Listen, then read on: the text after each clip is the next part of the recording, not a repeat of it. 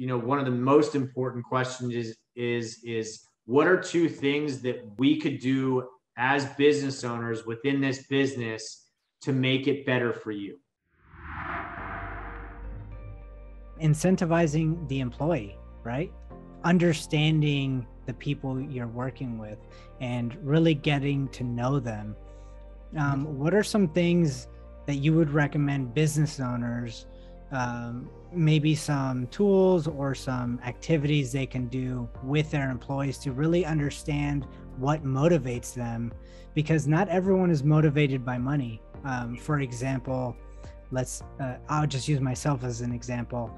I value my time more than money any day of the week. If you give me an extra 2 days, I value that way further than any dollar amount you could give me.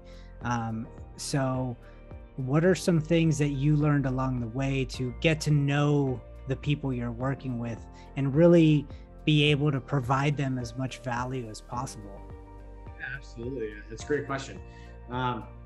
We came up with personal employee vision boards. And what we really did in those 90-day reviews was make sure that we had the same questions each time, but it was, where do you see yourself in 1 year? And where do you see yourself in 10 years? There's a lot of things that can change within that time. And that 10-year vision is how we came up with vision boards, right? Some people had, a family. Some people had, I want to have, this is what my girlfriend's going to look like. Visualization and manifestation is something that, us as entrepreneurs, if you focus on that, you will get what you want, because it's called the art of auto-suggestion.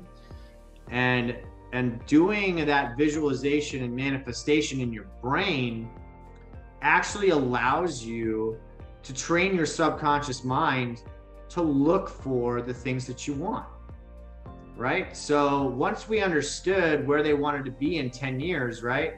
Like my guy wanted to buy a house. That was part of his 10-year plan. 2.5 years later, he bought his house, right? Like, I was like blown away, and he had 2 kids, he had a wife, he really needed to, law of attraction. Yes. It's actually the law of success is another one. And then Think and Grow Rich is another book. So anything by Napoleon Hill that you guys know, but the law of success has 15 laws in it. I call it the personal development Bible because it's literally like 700 pages.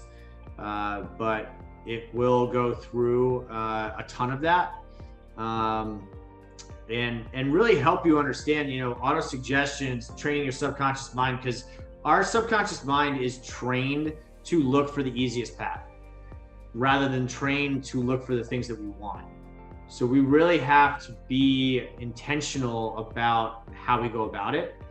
So asking everybody on our team in those 90-day reviews, what's changed? And then also, one of the most important questions is what are two things that we could do as business owners within this business to make it better for you?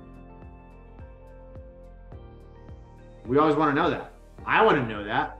If you can't take feedback, it's going to be really tough for you to keep your guys around, because this is their livelihood just as much as it is yours. Just because you started the business and took the risk, now your purpose is to serve them as their leader. It's not for them to serve you as an employee, it's for you to serve them as a leader. Because the two most important things you need to have a successful company and get to an exit is sales and leadership. I mean, I literally have it behind me. It reminds me every day. There's a difference between being a boss and a leader. And are you out there showing them how it's done? You getting your hands dirty?